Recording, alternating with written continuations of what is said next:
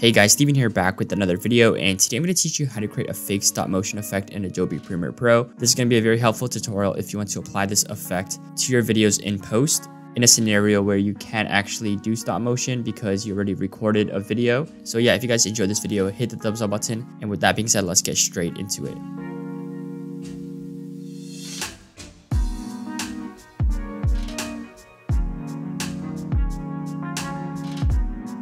So this is a super easy tutorial. Essentially, all you want to do is search up for an effect called posterize time. So it should be under time, not the stylized one. The stylized one actually does something else. So you can see it has to do with like the color. But posterize time essentially changes the frame rate.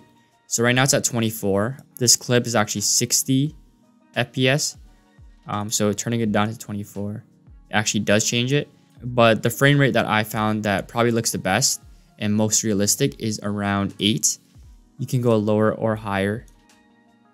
So you can see it's a little bit choppy, but you can sort of see what's going on.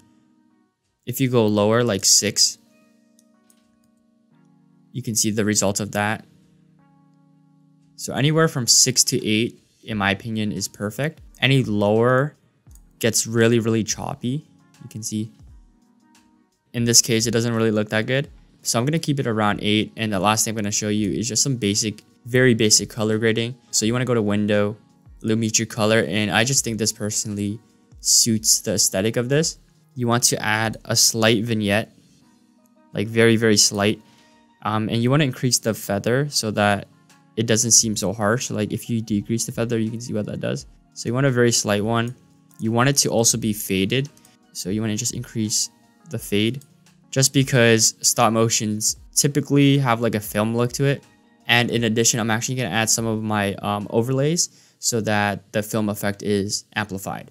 So I'm going to add a noise and a Super 8 one. You can also add like a frame. These are free. You can check the description for them. So you can see there's just a bunch of texture. I'm going to add noise as well.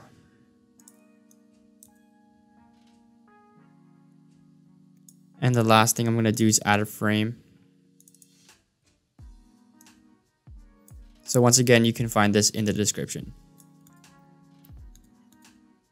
So yeah, if you guys enjoyed this video, make sure to hit the thumbs up button and subscribe if you haven't yet. My name is Steven, and I'll see you in the next one.